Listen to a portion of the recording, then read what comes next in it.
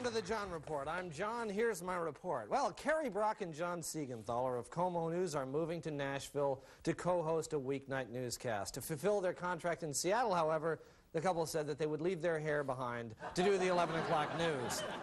13 new women have come forward and accused Senator Bob Packwood of unwanted sexual advances. Packwood responded to the new accusations by saying, well, that's fine, but what about all the women who haven't come forward? No one talks about them. A Chehalis dog won Best of Breed at New York's prestigious Westminster Dog Show. Coincidentally, the same dog has also been named this year's Miss Chehalis.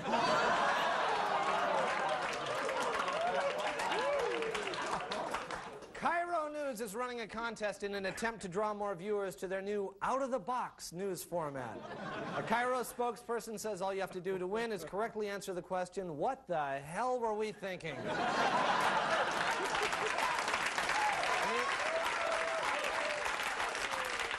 A new House bill would make it illegal to have sex with the dead. It would still be okay, however, to buy the dead a drink and whisper in their ear.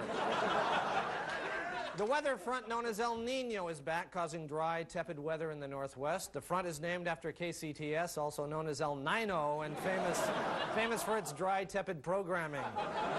KIRO's new logo is very similar to the logo of the gay pride movement.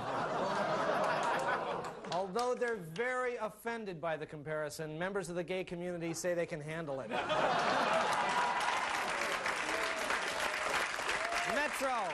Metro announced that it plans to lower fares for children between the ages of 5 and 17 to 75 cents. However, rides will still be free to children who flash a handgun upon boarding.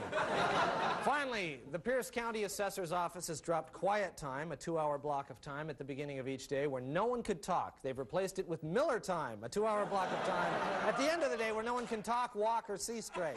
This has been the John Report. Thank you. We'll be right back.